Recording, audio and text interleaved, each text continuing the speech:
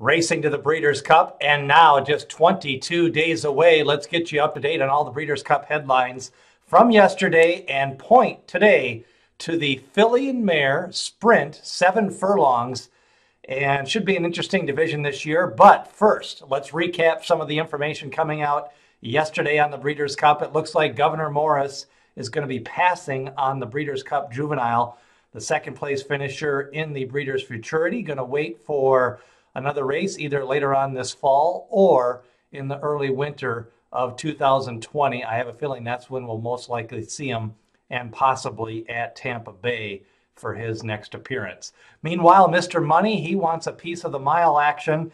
He's going to cut back for the mile after losing in his most recent race, the Pennsylvania Derby. Of course, a slow pace that day and the deep demanding Philadelphia Park surface. Mr. Money faded late in a blanket finish. Of course, Math Wizard won that race. He's still not yet committed. He's considering the Breeders' Cup Classic, and he's also taking a look at the Dirt Mile.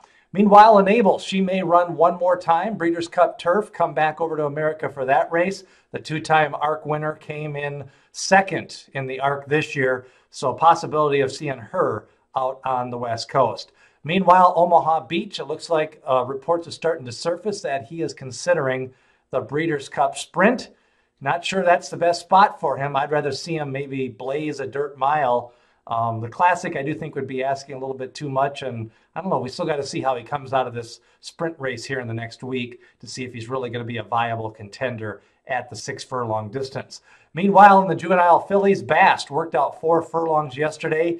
The daughter of Uncle Mo going to be one of the top 3 favorites, along with British Idiom and the impressive winner, Wicked Whisper, who won the Frizette Stakes. Now getting back to that Breeders' Cup filly and mare sprint. Of course, the favorite right now is Kofafi, the wordly spelled fast runner. She's been lighting up the track this year with some speed figures. Of course, now the filly and mare sprint's going to pose a couple of different challenges for her. She's got to ship. She's got to go the demanding distance of 7 furlongs, and she is a front runner on a new surface. So I think that's going to be a couple of warning flags anyways, maybe not red flags. Come Dancing, I have a lot of interest in this horse. I really like the way that she can come off the pace.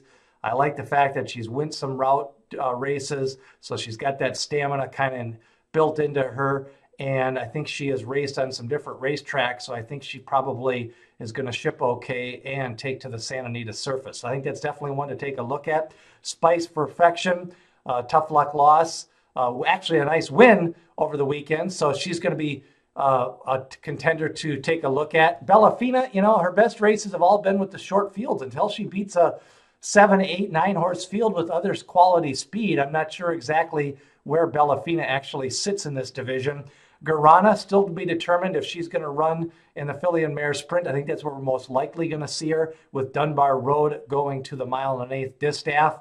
Serengeti Empress, who I thought would have been very tough in the filly and mare sprint, she is going to stretch out as her first preference and run in the distaff, but that has not been confirmed yet. I think she's going to be cross-entered, and the distaff is the most likely spot, but Serengeti Empress could be tough at that 7 furlong distance. A couple of other contenders, Dawn the Destroyer, Mia Mischief, and Minute to Stardom. Steve Asmussen sending the entire barn out west. It doesn't matter if he's a favorite, not favored, where he's going to sit. He's bringing the whole barn out there, and he's emphasizing the Breeders' Cup Sprint for his program. So Mia Mischief, even after a disappointing effort in her most recent race at Keeneland, looks like she is still going to point to the filly and mare sprint. Royal Charlotte, and that's another contender. Chad Brown, we'll see if he sends 2 in this race or if he opts to go with 2 in the Breeders' Cup distaff. So as we get closer to Breeders' Cup, start taking a look and breaking down some of these races and taking a look at some of the top contenders.